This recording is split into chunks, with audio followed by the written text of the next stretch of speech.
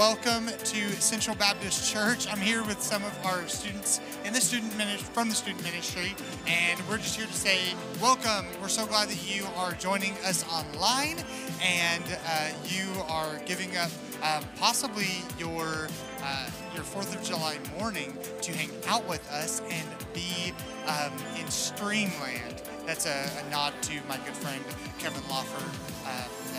Yeah, you know, he used to say Streamland. Hey, if you are new with us, if you haven't connected with us before, you can connect by texting new to CBC to 94000. And we'd love to connect with you that way. And if you are here right now watching us on 4th of July, we want to know what your favorite firework is. And if you have a cool story, we'd love to hear about it. But I'm dying over here. I'd love to know, what are you guys' favorite fireworks? My favorite firework is a Saturn missile. A Saturn missile? Yes, Saturn missile. Okay. I like Roman candles. Those Roman are candles. my favorite. Yeah. Cool. I like the little cupcake flares that just like burn everything. I have no idea what that is, but I enjoy it. I like the giant sparklers that are like really big. Okay. Okay. I like the ones that fly up, that are cars. Oh gosh. I like the large, like heavy-duty poppets. Okay, so what is a heavy-duty pop? Okay, so you know, like the little individual firecrackers that you light off, like the little ones. It's like those. So if you throw them on the ground, and it's the same size explosion except poppets. Oh. So you throw them on the ground, and they sound like a gunshot, and they're awesome. That's crazy. What about you? I like not Roman candles, artillery shells. I love artillery shells. That's pretty cool. So do you guys have any cool stories of? Okay, let me hear some stories. Okay. So we light our fireworks in a cul-de-sac, and several artillery shells fell over. So we're lighting like all the houses up. So that was great. That's horrible. It's like explosions. My dad got some fireworks from Missouri that are not legal in Oklahoma. Oh snap. And basically, they're the ones you stab into the ground. And so we stabbed it into the ground, lit it off. It did not go all up in the air. It went like 4 feet in the air, came back to the ground, blew up, and it cut my leg from debris. That's crazy. Any other stories? Cool? Oh, wow. Okay, go for it. You guys can have that microphone. My favorite story is when Ian's dad, wherever he is, decided to make a flamethrower out of a bunch of, I believe they're sparklers, and put them down a metal tube, and it did not go as planned. Yeah, he made a flamethrower. It was cool. Goodness. That's neat. Yeah, it was amazing. Yeah. Here you go, Brady. When I was like 9, I was given a box of smoke bombs just to light off by myself. And I lit one, and I panicked and dropped it into the box, and there was a giant smoke cloud, and I had bad asthma at the time and nearly died. It's a horrible story. When my brother threw, like, I think the Roman candles that shoot out multiple fireworks, he did that to my face. Oh, goodness. It was really funny, though. Oh, didn't like light your hair on fire or anything? No, that's good. So one of my friends, he had a bunch of illegal, or they were illegal at one point, the poppets, and he grabbed them and he was throwing them at my feet, and then I grabbed one and I threw it at his feet, and it made him bleed all the way down to his leg. Oh, man. Yeah, fireworks can get pretty scary, but we hope that you will be safe with your fireworks tonight as you light fireworks. I think a lot of people did fireworks last night. Well, where we are living right now, we had a lot of people have fireworks. Anyway, we are so glad that you could join us today. You guys have any other like patriotic things to talk about? Yes. God bless America. America. Yeah. You heard it here first. America. All right. Well, love you guys so much. So glad that you could join us, and we're just glad that you're joining us today. See you guys.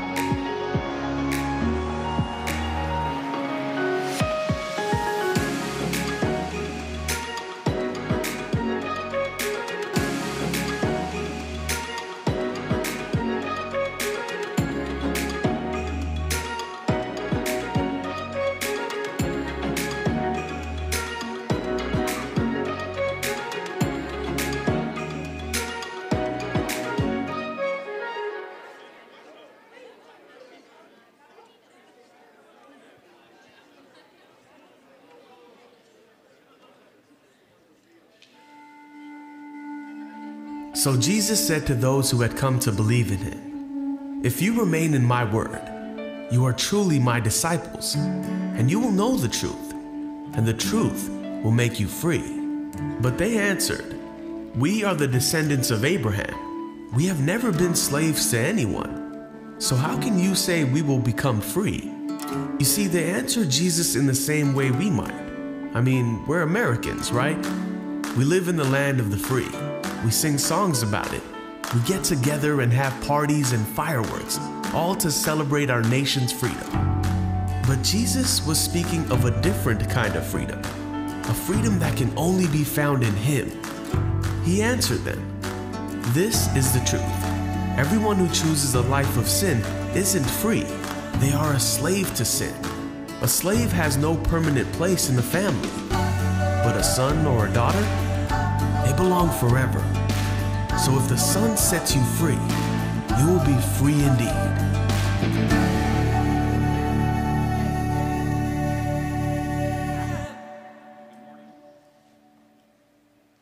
Good morning and welcome to Central. Let's stand together and let's worship our great God. I'm so glad you made it to church. Come on, let's sing.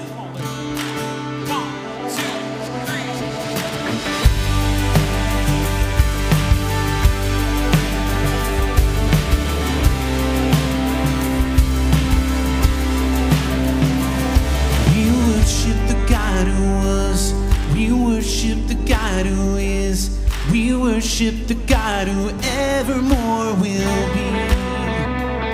He opened the prison doors. He parted the raging sea. My God, he holds the victory. Yes, he does. There's joy in the house of the Lord. There's joy in the house of the Lord today. And we won't be quiet. We shout out your praise. There's joy in the house of the Lord. Our God is surely in this place. And we won't be quiet. We shout out your praise. Oh, oh. We shout out your praise.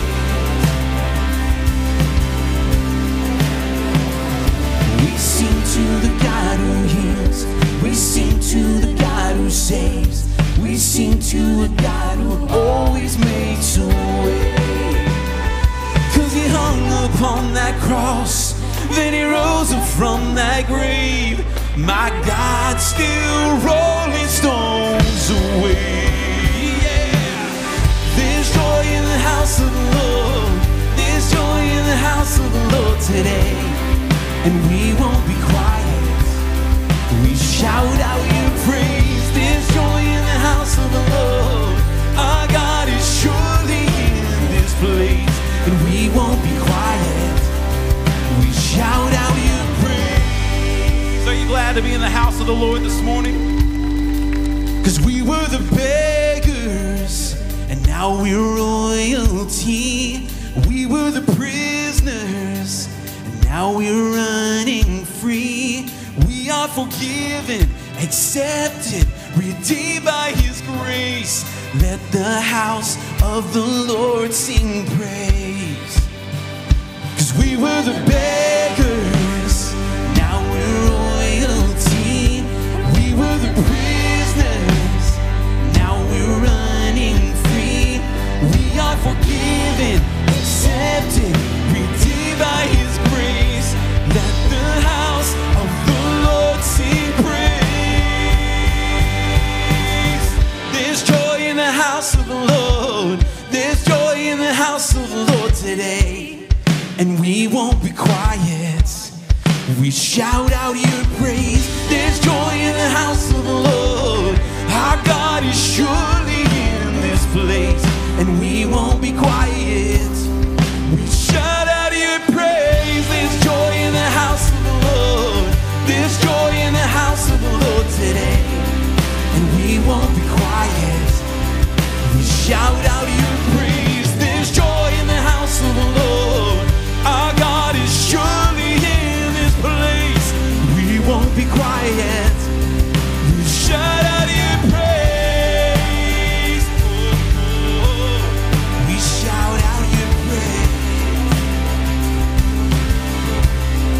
There is joy in this house. There is joy in this house. We shout out your praise.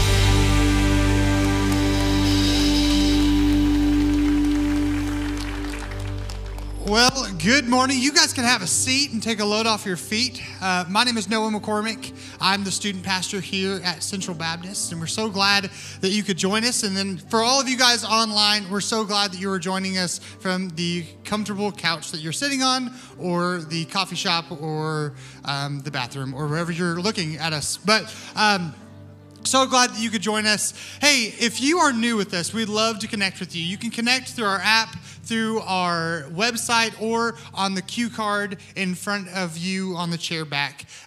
Just scan that, and we'd love to connect with you. And also, if you're new with us in the house today, we've got like visitor packets out there. I was saying, like, we're giving away shirts or something.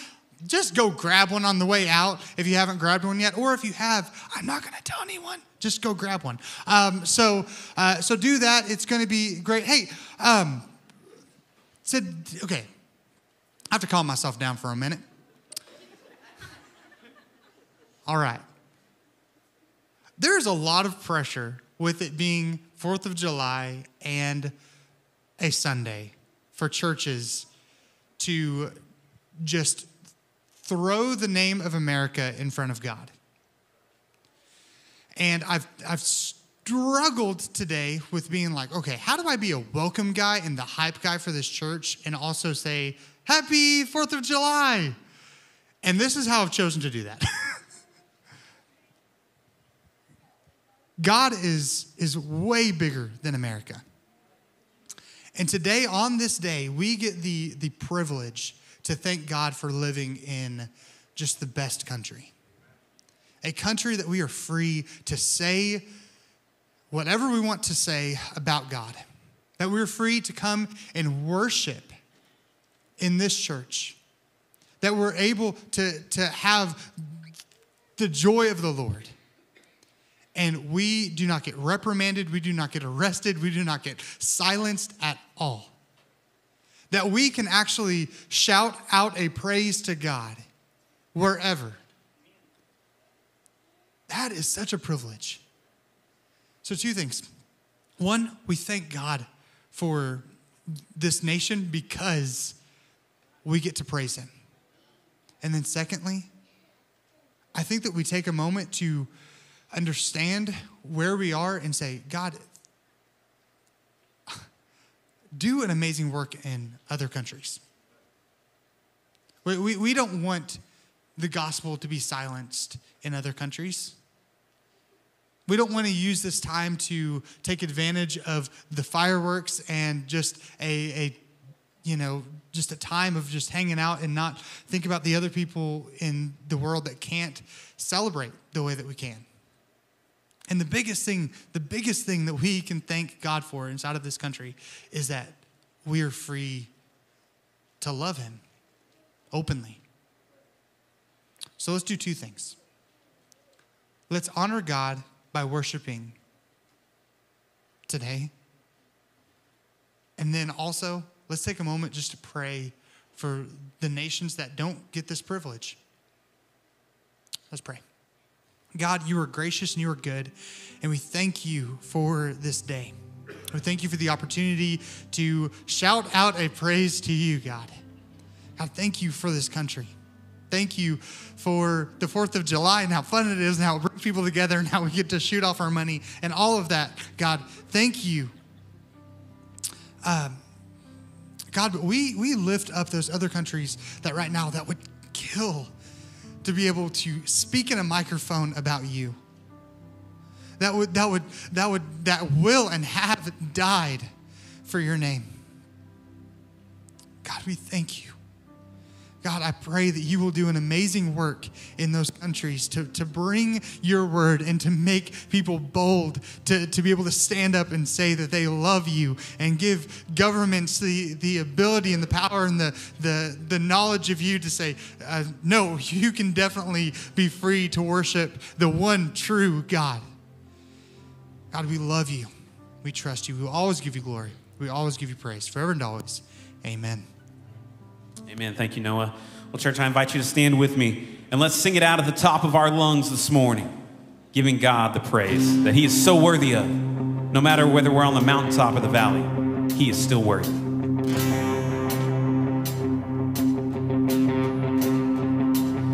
And I raise a hallelujah in the presence of my enemies. I raise a hallelujah louder than the unbelief. I raise a hallelujah. Our weapon is a melody. I raise a hallelujah. Heaven comes to fight for me. I'm gonna sing. I'm gonna sing in the middle of the storm.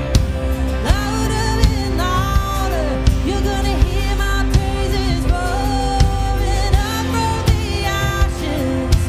Hope will arise, 'cause death is defeated. The King is alive.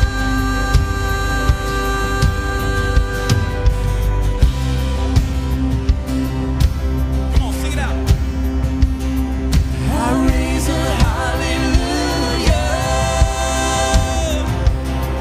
with everything inside of me. I raise a hallelujah, and I will watch the darkness flee. I raise a hallelujah in the middle of the mystery. I raise a hallelujah, 'cause fear, you lost your hold on me. 'Cause I'm gonna sing in the middle of the storm. Louder and louder, you're gonna hear my praises roaring up from the ashes. Hope will arise, 'cause death is defeated. The King is alive.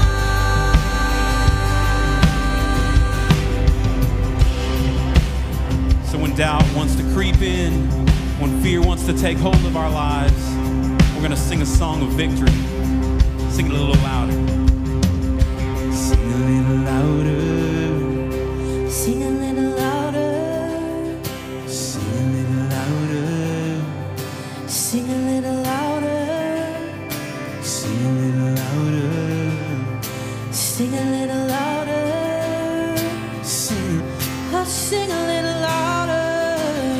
I'll sing a little louder in the presence of my enemies. Sing a little louder, louder than the unbelief. Sing a little louder. My weapon is a melody. Sing a little louder, 'cause heaven comes to fight for me. Oh, let's sing a little louder in the presence of my enemies. Sing a little louder.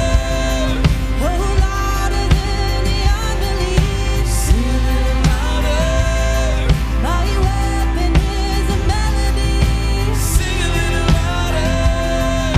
And heaven comes to fight for me. Oh, let's sing a little louder.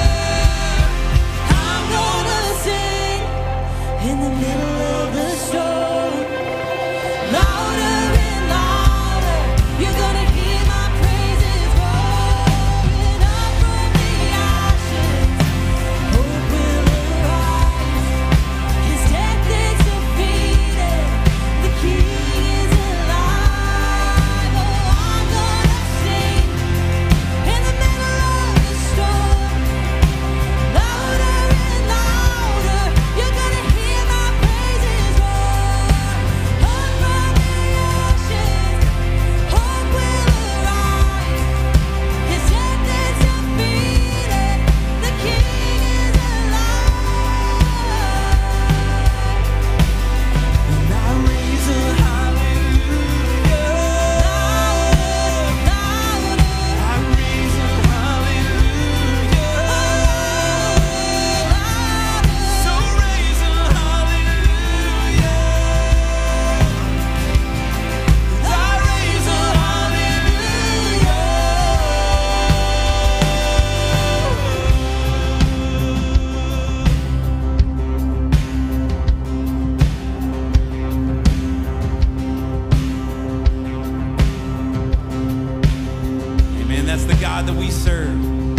one who can make beauty from ashes. He makes life from death. He trades a symbol of evil for a symbol of life. I'm so thankful for Christ. Let's continue worshiping this morning.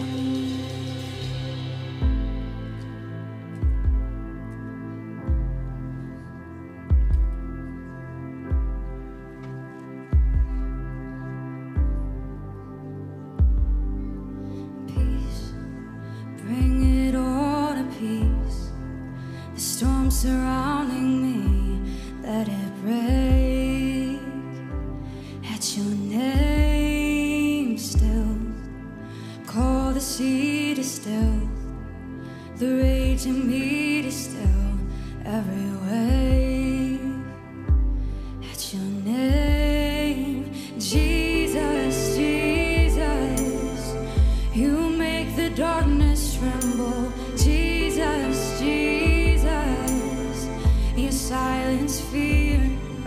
And Jesus, Jesus, you make the darkness tremble. Jesus, Jesus. Breathe, call these bones to live, and call these lungs to sing once again. I will praise, oh Jesus, Jesus, you make the darkness tremble. Jesus, Jesus, you silence fear. And Jesus, Jesus, you make the darkness tremble. Jesus, Jesus, Jesus, Jesus, you make the darkness tremble. Jesus, Jesus, you silence fear. Oh, Jesus, Jesus, you make the darkness tremble. Jesus, Jesus. Your name is a light that the shadows can't deny. And your name cannot be overcome. Your name is alive, forever lifted high. And your name cannot be overcome. And Jesus, Jesus, you make the darkness tremble. Jesus, Jesus, you silence fear. Oh, Jesus, Jesus, you make the darkness tremble. Jesus, Jesus.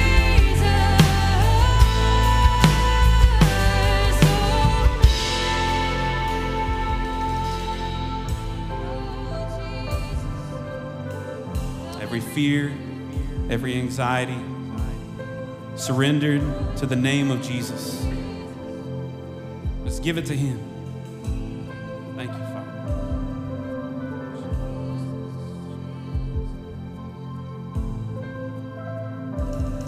Your name is a light that the shadows can't deny. Your name cannot be overcome. Your name is alive, forever lifted high. Your name cannot be overcome.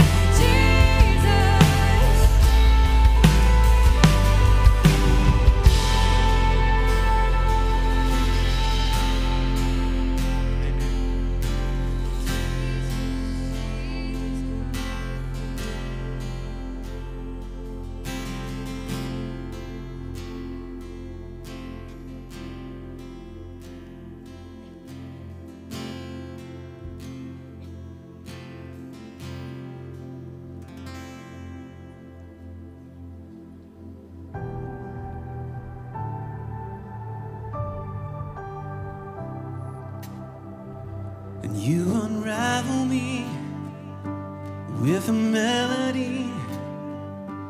You surround me with a song of deliverance from my enemies until all my fears are gone. And I'm no longer a slave to fear, and I am a child of God. I'm no longer a slave to fear, and I am a child of God.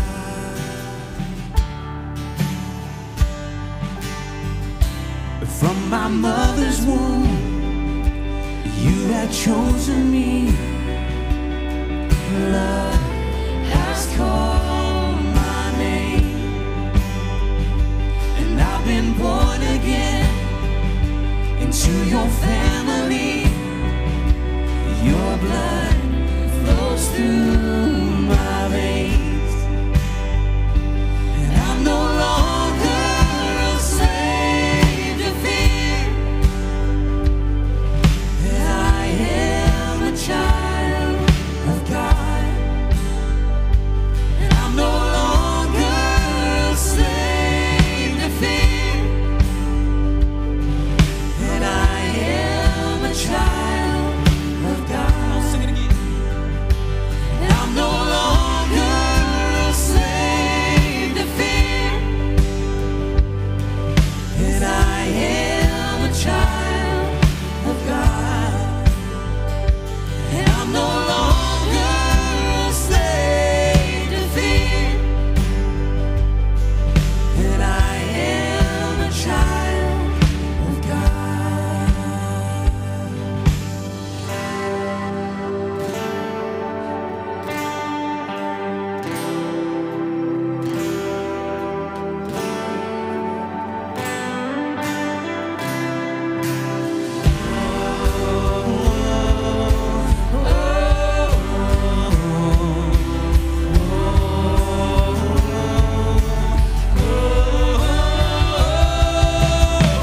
You split the sea so I could walk right through it. My fears were drowned in perfect love. You rescued me and I was saved and sing. I am a child of God. You split the sea so I could walk right through it. You drowned my fears in perfect love. You rescued me and I will stand and sing. I am a child of God. I am a child of God. Yes, I am a child of God. Yes, I am a child of God. Amen. Are you thankful for that this morning, that we are called sons and daughters of the Most High? Man, it's so hard to understand. It's so hard to comprehend that God would give his son so that we might be called his children. Let's just sing that chorus one more time if you know it. I'm no longer a slave to fear, as our prayer. And we are putting our confidence in Christ this morning. 'Cause I'm no longer a slave to fear, and I am a child of God. And I'm no longer a slave to fear, and I am a child of God. And all of God's people said, amen. It's great to worship with you through song this morning. You can go ahead and have a seat at this time. Amen. Puts a whole new spin on it. We're not just Christians. We're not believers. A child of God. And that's the message that we have to get out there as you support the ministries and missions of Central Baptist Church through your gifts. That's what you do. My name is Matt Flynn. I'm one of the associate pastors here at Central. And if you came prepared to give today to help support the missions and ministries of Central Baptist Church, to get the message out there, to be a child of God, the gospel message, then there's several ways you can do it. You can put your offering envelope in one of the boxes as you exit out, or the easiest thing to do is just go to centralgives.com and you'll see a variety of different ways that you can go there and help support these ministries. Just like Vacation Bible School last week, and hundreds of kids got to come into this facility to hear the name of Jesus, to hear the gospel message, and then you think about it, they go back out into the community again, to their homes, to their families, the grandparents, and that's what we're about, to do that time and time again. And so thank you so much for supporting. And let's go to the Lord right now and thank him for how he provides, and as we move forward and ask his blessing. Let's pray. Heavenly Father, Lord, as we come before you right now during this time, we just ask again, everything belongs to you. We're just stewards. That's all we are. We ask for wisdom and discernment. Take what is given today, use it, multiply it time and time again for your glory. We ask this in Jesus' name. Amen. Thanks, Matt. This is the time in our worship service where we dismiss our kiddos to go to preschool worship and children's worship. So if I could have 4-year-olds through kindergartners, you will exit and they'll be halfway down the hall on the left. They'll be with Miss Emily today.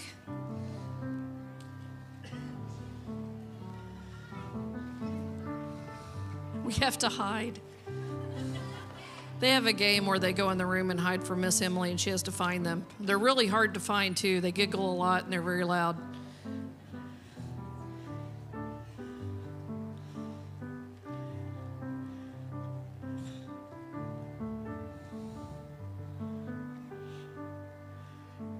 Okay, my 1st through 4th graders, if you'll be careful and not run over my little friends who are still going down the hall. 1st through 4th graders will be all the way to the end of the hall and to your right. They will be in Big Kids Worship. Thank you.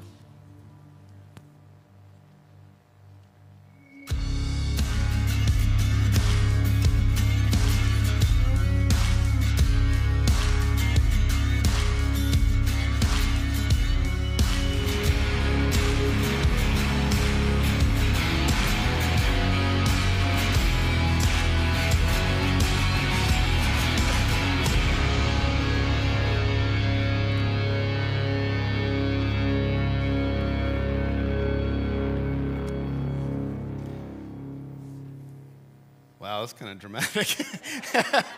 Hey guys, I'm glad to see everybody here today. My name's Clayton. I'm the senior pastor here at Central, and man, it's good to see all of you here with us today. You know, I've kind of broken a rule in preaching, and man, I was down there singing too loud right before I got up here to speak, and you know, you got to be careful because your voice will go from you. So I got me some water down here just in case I needed that. But man, it was awesome. Man, worship was really good today.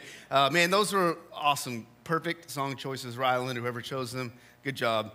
Bonus points for you today. Man, it was really, really good. Well, hope you guys are having a great 4th of July weekend. It's been fun around my house. Last night, man, we were getting ready for church, and we were just kind of hanging out. Our family was in the living room, and we were just watching TV, and I was ironing my clothes, getting ready for today, and then all of a sudden, it was like a war went off in my outside, you know, and our dogs are flipping out. I don't know if y'all have dogs that are like ours, but our big lab, he just wants to sit in your lap, and he just won't leave you alone, and our other dog, she just starts shaking uncontrollably for hours. I mean, she just run around hiding everywhere because of all of the fireworks going off. And so it happened last night, and I'm going, it is not the 4th of July, but hey, we'll take it. And so we went outside in our backyard, and for about 30 minutes, someone, a neighbor behind us, we have a road that's where our backyard is, and so across on the other side of the road,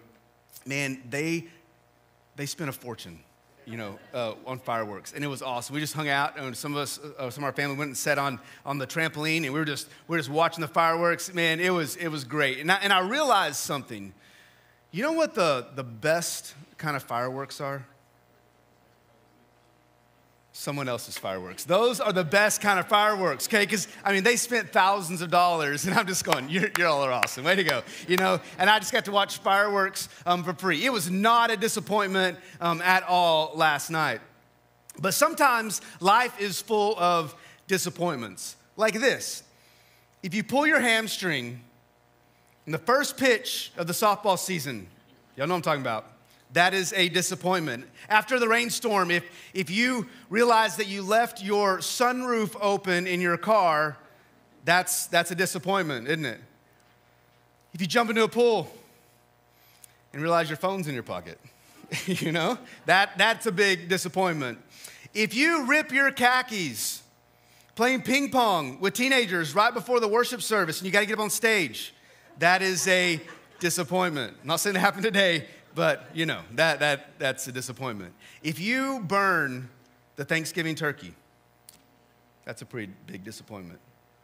If you're flying home from South Africa and the guy next to you is having a heart attack and you have to do an emergency landing in Zambia, and then it takes 57 hours to get home and you miss your connecting flights in Rome and London. That's 2 days to get home. That is a disappointment. I'm not saying that all these things have happened to me, but 3 of those things have happened to me. I'll let you figure out what those are. But sometimes in life, we hope things happen and they don't turn out the way that we wanted them to turn out. And life sometimes can be a disappointment, really. But have you ever asked yourself this? Have you ever been a disappointment? Sometimes in my life, I've been a disappointment. Perfect example. A couple weeks ago, my daughter says, "Hey, Dad, can we go to Goodwill?" So me and Hannah and one of her friends, we went to Goodwill, and they were like looking for some trendy old shirts. And so I went over to the men's section. I started looking through all these shirts, and I'm like, you know what? These are not bad. Like, they look pretty good. So I start pulling them out. Pulled out 1, 2, 3. I pulled about 8 shirts out. And then I know enough to realize that I need a second opinion, you know? So I went and took these shirts, I put them in a different area, and then I said, "Hannah, come over here." And she's going, "Yeah, this happened." And so I said, "Hannah, come over here." And so I started looking at, holding these up and saying, "What do you think about this? What do you think about this? What do you think about this?" And she's just like, "Mm-mm." And then she says these 2 words. She says, "Dad, no." Okay? Those are just 2 words. That was it. Okay? And I realized that as I'm getting old, sometimes I am just kind of a disappointment in my choices with my kids, that my fit, is that right? Is that the right word? My fit is not as what it should be anymore, my outfit, okay? So I need some help. And I realize that sometimes I am a disappointment, even in the eyes of my kids. And I'm totally cool with that. You know, I'm getting old. I'm fine with it. When I'm older, I won't even care anymore. So, but today, we're going to look at a disciple who, out of all the disciples, was probably the biggest disappointment in his life. And I want to read the list of disciples, and maybe you can figure out who this guy is. Matthew chapter 10, starting in verse 2, here's what it says. It says, "The names of the 12 apostles are these. First, Simon, who's called Peter, and Andrew his brother, James the son of Zebedee, and John his brother, Philip and Bartholomew, Thomas and Matthew the tax collector, James the son of Alphaeus and Thaddeus, and Simon the zealot, and Judas Iscariot, who betrayed him." So in our series of going through the disciples this summer, we have finished the first group of 4. Peter, Andrew, James, and John, the 2 sets of brothers, probably the most profound and important disciples that we have in the scriptures. We're in the second group. In fact, we're on disciple number 7 today. So we're halfway through this second group. We've looked at Philip. We looked at Nathaniel, who's also called Bartholomew. And today we're going to get into the disciple who was the biggest disappointment, I think, in his life than any of the other disciples. And it is not Judas. It was Matthew. Matthew was probably one of the most disappointing figures that we have in Scripture, or he began that way. So let me give you a little background about Matthew, the guy we're going to talk about today. So this guy, he ended up writing one of the Gospels, the Gospel of Matthew, which is pretty awesome. He has one named after himself. That'd be really cool. You know, just say, you know what? One of the disciples is named after me. That's just a cool thing. But he was actually also called Levi in Mark and Luke. So he had kind of a different name. And the reason he was called Levi, we think, is that because he was of the lineage of the tribe of Levi. And the tribe of Levi was one of the 12 tribes of Israel. So Jacob's sons, Old Testament, Levi was one of the brothers, the 12 brothers. And this group of this tribe was different than all the other tribes because they were given special treatment. And they were called out to do something different. All the other tribes were given land. And so sometimes in the back of your Bible, you may have like one of those maps that show all the different tribes of Israel. And they had all these different land, but the tribe of Levi didn't have any land. They weren't given any land. They just were able to live in different cities. The reason is because they had a specific job to be the Levites, the priests, the holy ones of the people of Israel. And we believe that Matthew was of the lineage of Levi. And so from a young age, he probably learned the scriptures. He was probably proficient in a lot of things. He was a smart guy. And his mom, I guess maybe one day said, hey, Levi, what do you want to be when you grow up? Matthew, what do you want to be when you grow up? And you can expect him to say things like, you know what, I want to be like my brothers, my older brothers. I want to be like them. Or I want to be like my dad or my grandfather, my great-grandfather. I want to be like the rest of my family. But Matthew possibly didn't say that because he probably took a step back and said, you know what, I want to be different. I don't want my life to be like that. I want to be rich. Amen? I want to have it all. I want a different kind of life. And sometime in his life, Matthew made this turn where he turned away from his family heritage. He turned away from serving the Lord as a priest, kind of like a New Testament, like a pastoral type, Old Testament kind of pastor kind of person. He turned away from that and said, you know what? I want to live my own life. I want to do my own thing. I want to be different. And so we know Matthew not as a Levitical priest. We know him as what? Tax collector. We know him as something different. You see, tax collectors were Jews who worked for the Romans, who were occupying the land during that time. And we know that Matthew was probably pretty smart. He was probably educated. If he had this job, he probably could read Hebrew and Greek and Aramaic and probably some Latin. He knew figures and math really well. He knew business. In fact, he had to know enough of those things and be successful enough that he was able to actually purchase the right to be a tax collector. Because back then, you just didn't sign up to be a tax collector. You had to pay to be a tax collector in a certain place. And so he said, you know what? I want to be in Capernaum because that's where all the businesses are in that region. So that's kind of a hub, a business hub. I want to be the tax collector there because I can get really rich just fleecing everybody out with taxes in that area. And so he had to actually buy like a tax franchise from the Romans to be able to be a tax collector.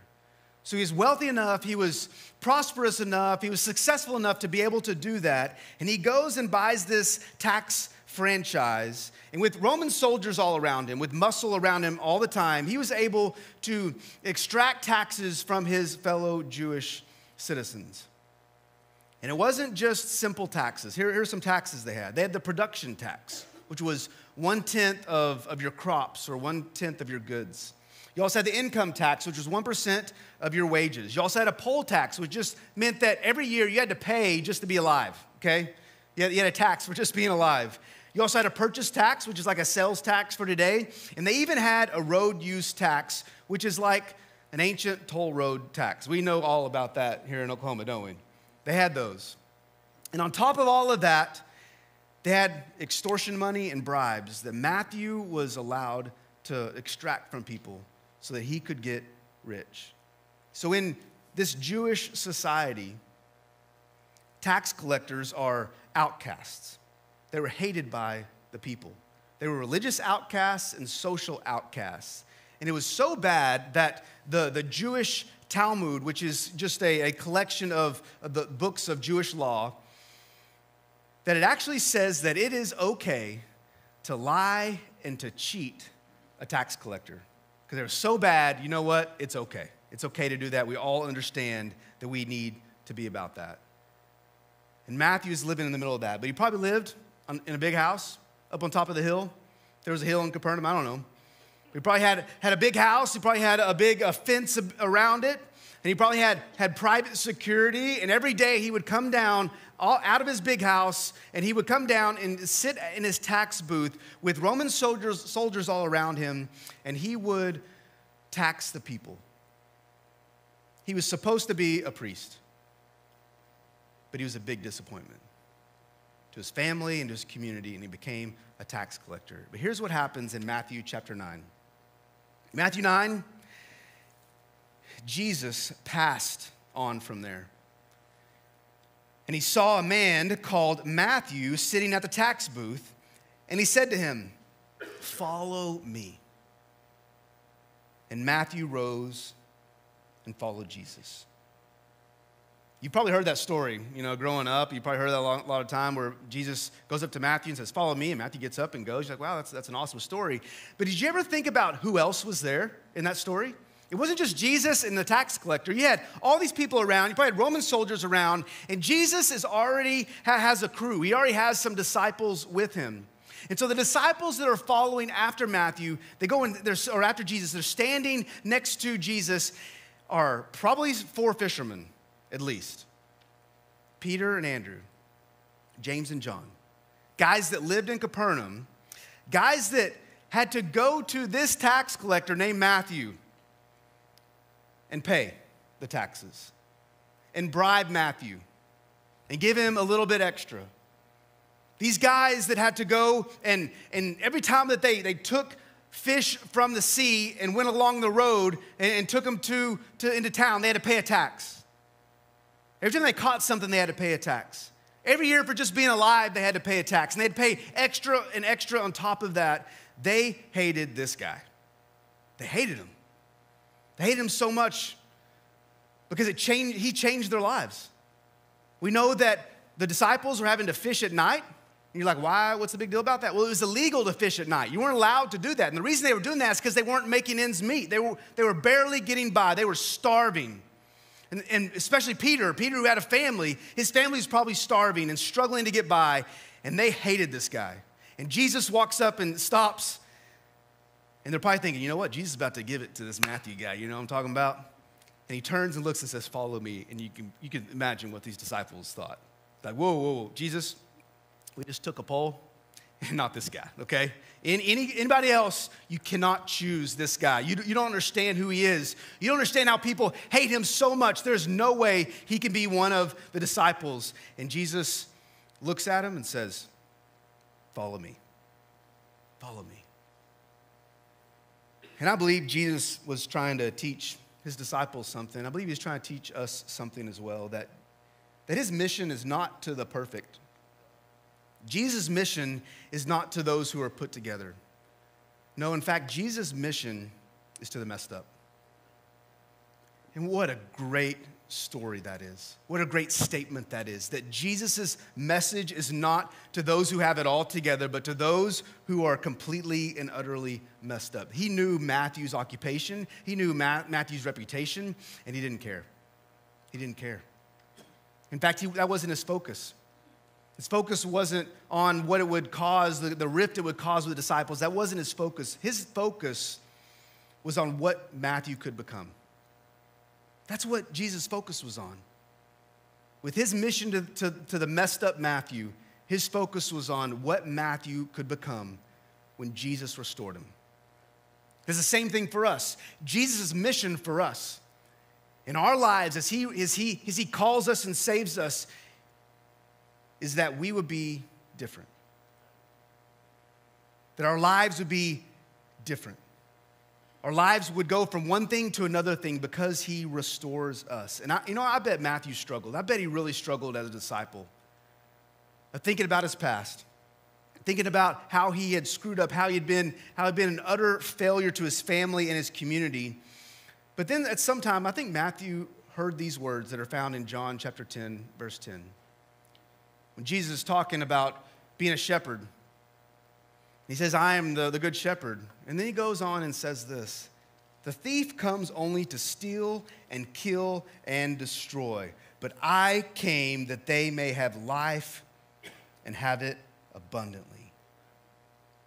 And I wonder what Matthew thought about those words.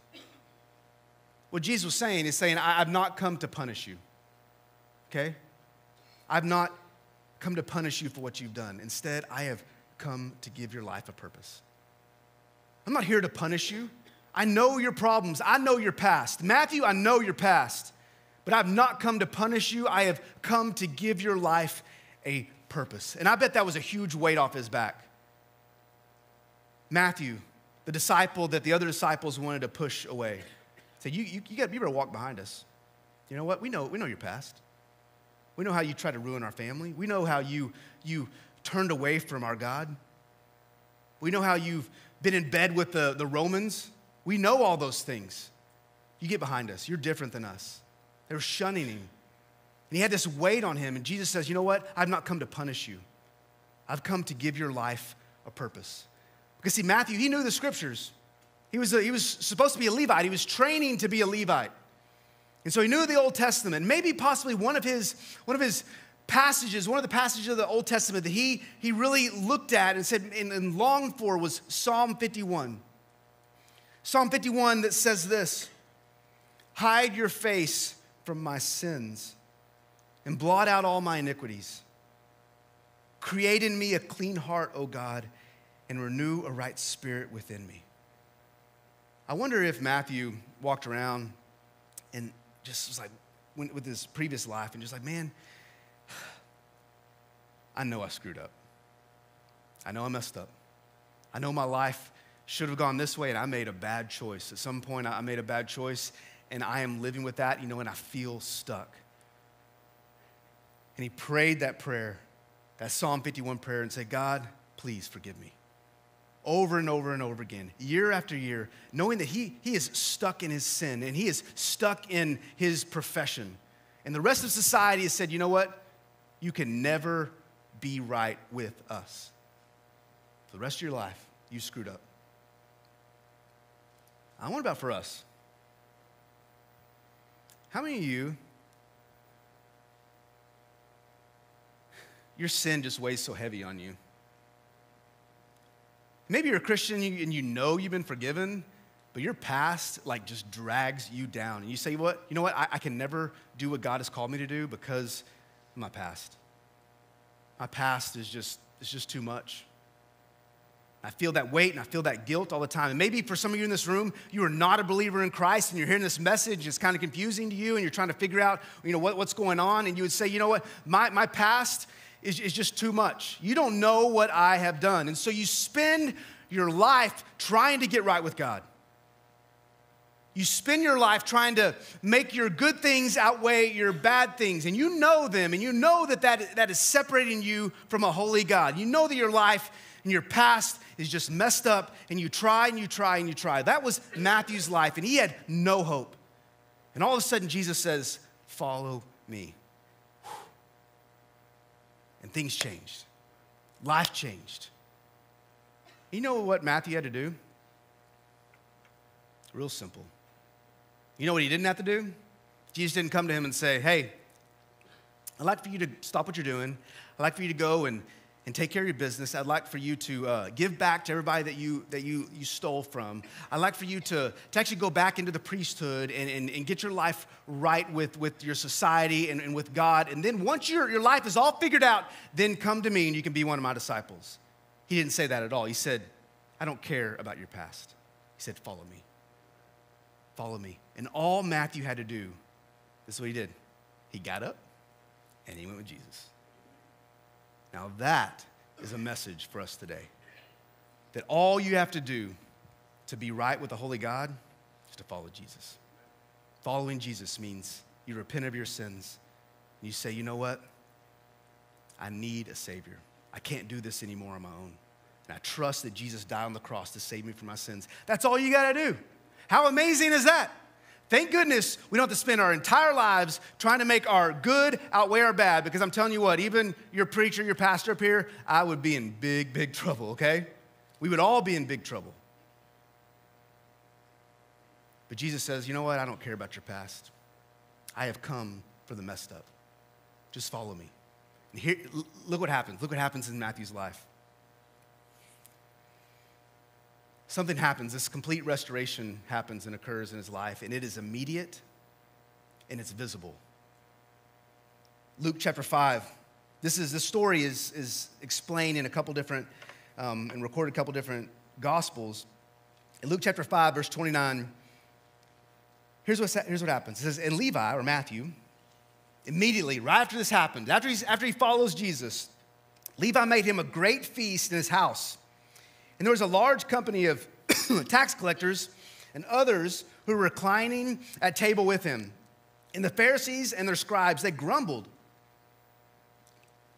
They grumbled at his disciples, saying, why do you eat and drink with tax collectors and sinners? And Jesus answered them, those who are well have no need of a physician, but those who are sick. I've not come to call the righteous, but sinners to repentance. And in this incredible moment, in this story, there is another important truth that God has for us, and it's this. If you're writing notes, this is number 2. Jesus saves the blank to reach the blank. And yes, they're left blank, okay? Sorry for those of you who are like, I got to fill that in, okay? You could write blank there, I guess, if you wanted to, okay? The reason they're left blank is because there's no right answer. It depends on who you are.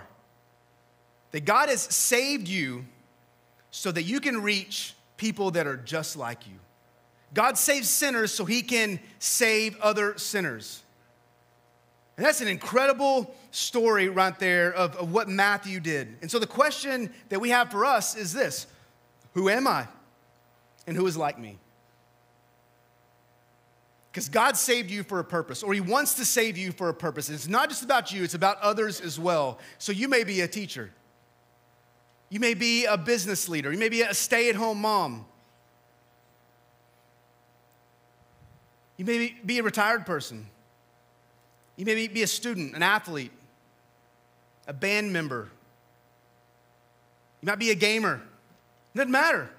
God has made you specifically for a reason, and he has put you where you are for a specific purpose. And you look at Matthew's life, and the way Matthew was, and what he did immediately following Jesus saving him, and you see that, man, that needs to be our story as well. You see, Jesus, he saves the blank to reach the blank. What he's saying is, what the Bible's saying here is that you're saved for a purpose.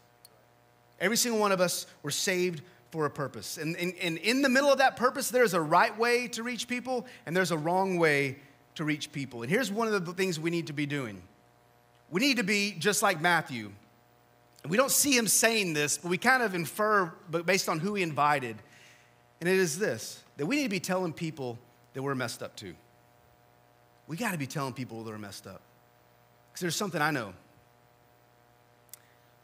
That you're messed up, I'm messed up, she's messed up, she's definitely messed up. You know what I'm saying? We're all messed up. And people who are outside of the church, they need to know that. Because people from the outside looking in, they see a closed group, a closed club, and the only way you get into that club is if you live a right life. If you live a good life, if you live a perfect life. And they look at all their lives and they say, you know what? I can never be a part of that. I can never be a part of that. I can never be good enough. And so they walk in these doors and they look a little different than us. And they think, man, if I don't have my tie on, if I don't have my pressed slacks and shirt on, then people are going to look at me. They're going to think I'm different. They're going to think I'm not good enough to be in this place. And they need to realize that we're just like them. In fact, some of us are worse than they are. And the only difference that we have in our lives is that we've been washed clean. That is the only difference. The only difference is that we've been washed clean, and we believe this passage, 2 Corinthians 5:17, that therefore, if anyone is in Christ, he is a new creation. The old has passed away, and behold, the new has come. We believe that. And that is, honestly, that is the only difference that we have between someone who is saved and someone who is not saved, is that we're not perfect. We're messed up just like everybody else, but we've been washed clean. But here's the deal. Even being saved, you've got baggage, don't you? Like, that sounds all good, but you've got baggage. Man, some of you guys look like you're going on like a like a 2-month international trip kind of baggage. I mean, you've got a lot of baggage. You're paying extra fees big time for all the baggage that you have. We've all got baggage. And the question is, how in the world, as believers in Christ, as Christians, as disciples, as followers of Jesus, how do we do this whole thing called the Christian life with all the baggage that we have? How can we be effective? Well, look what Matthew did. If I go back to that passage, Matthew hosts a party, doesn't he? And he hosts a party and he invites people to meet Jesus. People that are just like him. It says Levi made a great feast in his house, and there was a large company of tax collectors and others reclining at table. I think that's a really funny word, the word others. Because say, hey, here are all the tax collectors. Matthew knew these guys, but you know what? Who are the others? The Bible's pretty much saying those guys are so bad we don't even want to describe them, okay? They're probably thieves. They're probably prostitutes. They're probably the worst of society. And Matthew, as soon as he is saved, he doesn't know a whole lot of theology. He doesn't know, everything, all the ins and outs of following after Jesus. He doesn't have all of that. But you know what? He says, I just need to invite my friends. I just need to invite my friends. He says, who does he know? He doesn't know all these Roman soldiers and all these Pharisees. He doesn't know all these good religious people. He knows other tax collectors and other sinners, the people he actually could hang out with, because he wasn't allowed to hang out with a lot of other people. So he invites them to his house. And here's something that's crazy. The Bible says that Jesus reclined at the table with them. So reclining at the table, they didn't have chairs back then. They kind of leaned on the ground a little bit, had their elbow propped up, and that's how they ate. And Jesus was reclining at the table. So you know what that means? It's crazy. Maybe some of y'all, it's going to sit well with y'all. Jesus was having a great time with sinners, okay? He was having an awesome time. He was hanging out with them. It was so crazy and so radical that the Pharisees, they poked their head through the window and they called Jesus' disciples and says, what in the world are y'all doing? Why is he doing that? And Jesus gets up and says, I have not come for you. I've not come for the religious. I've not come for the ones that think they're perfect. They don't need a Savior, do they? They're not in a position where they think they need a Savior. I have come for the broken and the hurting. A physician comes for those who are sick, and that's who I have come for. You see, Matthew, he's a perfect disciple because Jesus wants to save and wanted to save people that are just like Matthew. So he didn't have this group of all these perfect people. And you need to understand that all these disciples, that's why we call them the dirty dozen, okay? Because they were dirty. They were messed up. They were sinners just like you and me. They did not have it all together, but that's exactly who God wanted to call. And so here's the question. What can we learn from Matthew? What can we learn from this guy? This guy that went from being a Levite, or possibly a Levite, he was training to be that. It was part of his family heritage. He went from being a Levite to being a tax collector. Can you believe that? But then he went from being a tax collector to a disciple of Jesus. What can we learn from this guy? I think there's a couple things. If you're taking notes, you can write these down. Number one, your gifting is for his glory. The way that God has made you and shaped you, the talents that you have, they're for his glory. I want you to think about this. This is kind of the rest of the story for Matthew. Matthew goes on to write the Gospel of Matthew. How did we get that? Well, you know that one of Matthew's talents that he had to have was to be an incredible record keeper. The Romans, they wanted meticulous notes. They wanted perfect records. Matthew had to keep all of those. And so he was probably really just a perfectionist. He wanted everything written down correctly because he knew he had to turn that in. He was a smart guy. And so he went from taking all of these notes about taxes. Jesus saves him, says, come and follow me. And all of a sudden, Matthew goes to follows Jesus. And Jesus is healing somebody. And what is Matthew doing? He's writing that down. It's like, man, we're going to remember this, okay? And then Jesus, one day, he goes up on the side of this hill, and he begins to give this sermon. It's called the Sermon on the Mount. You know where that's found in the Bible? Matthew chapter 5. You know where else it's found in the Bible? Nowhere, okay? That's it. Only place we know about the greatest sermon that Jesus preached was through the pen of Matthew. Matthew, the perfect record keeper. Do you see that? God knew what he was doing. God called Matthew for a specific purpose, and his gifting was used for God's glory. And so the same thing for you. How has God gifted you? I can't answer that for you, but God has gifted you in a specific way to be used for his glory. I'll leave it at that because you know what that is. Maybe you've been using it for your own glory. And you need to turn that around and say, God, how can I use my gifts for your glory? Second thing is this. What we can learn from Matthew is this, that my field of view is my mission field. You know, sometimes I think we look at missionaries as being like professional Christians. And that you have to be like go overseas, you got to go to the Philippines, you got to go over to South Africa if you really want to be a missionary. And the reality is that we're all called to be missionaries. And our mission field sometimes might be that, but for 99.9% of us, you know what our mission field is? What we can see. What we can see. So when we go to the grocery store, that's your mission field.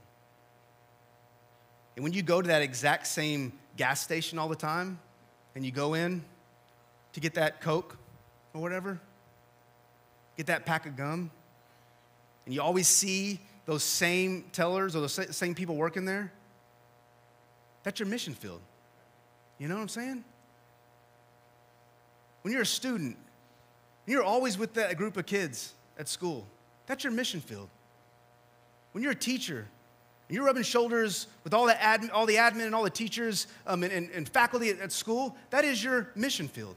We all know that, and we know that internally, but we never live it out really. We never live it out fully. Your neighborhood is your mission field. Instead, what we do is we say, you know what? I'm not a professional Christian. I don't have all the answers. I'm not called to go overseas. My name is not in the newspaper about going and doing something awesome. I'm not up on stage as the pastor. I can't be a real influential Christian. And Jesus is saying, you know what? You can be just like Matthew if you want to. Matthew didn't have it all together. In fact, he was an outcast of society. But you know what? Jesus wanted to reach the outcasts. He wanted to reach those people. So he calls Matthew, and Matthew says, let's throw a party. I just want to tell people about Jesus. I want to introduce them to Jesus. And so you guys, I'm telling you what, you have a great opportunity to do that today. I don't know what you're doing for 4th of July. Maybe you're going over to some people's house. You call them and say, hey, can I invite another family? Maybe you're doing something in your neighborhood, and you need to just go knock on some doors this afternoon and say, hey, come hang out with us. We're going to have some burgers. It's going to be awesome. We're going to pop other people's fireworks. You know what I'm saying? It's going to be great, okay? Whatever it may be, you have an opportunity to be a Matthew in your community. That's what we need to be. What a great story. Matthew, a guy that it's a big disappointment and turned out to be an incredible disciple for Jesus. Let's be like him. Let's pray. Father, thank you for the story of Matthew. We're just like him sometimes. We all have baggage. We all have a past. Some of us feel like, man, we can never get right with you enough to be used by you.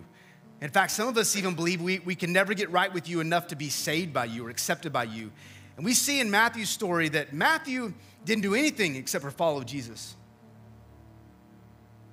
And the message is clear. Jesus says you don't have to be perfect, just follow me. Just repent. Instead of going that way, let's go this other way. Trust in me. And God, I pray for anyone in this room or online watching who needs to do that today. Who needs for the very first time to say, I'm tired of trying to do this on my own. I just want to be clean. I want to be fixed. I want to have a purpose. And God, we know that you can do that. You can restore and you can heal. All we got to do is trust you. So God, I pray if there's anyone in this room, Lord, that you would convict them now. Holy Spirit, you would just invade their heart and not let them leave this place without getting right with you, without finding me or finding one of our pastors over in our connection room and getting right with you today. God, we shouldn't wait. God, we should always be saying, why not? Why not now? Why should I wait? And you're saying, I'm calling you. There is no wait. Let's go. You want them to live a different life. You want them to have a purpose. So God, we thank you for those you're calling right now. And God, for those of us who are called, who've chosen you, Lord, sometimes we're walking around with this baggage and we think we can't be used by you. Lord, I pray that you would just forgive us for that sin. The saying we can't be used. If our past is too big. Man, because all we got to do is look at Matthew, who went from a nobody outcast, the biggest sinner, to being a disciple who wrote his own gospel. What an incredibly transformed and changed life. God, we need that example in our lives. We need to see that you forgive us.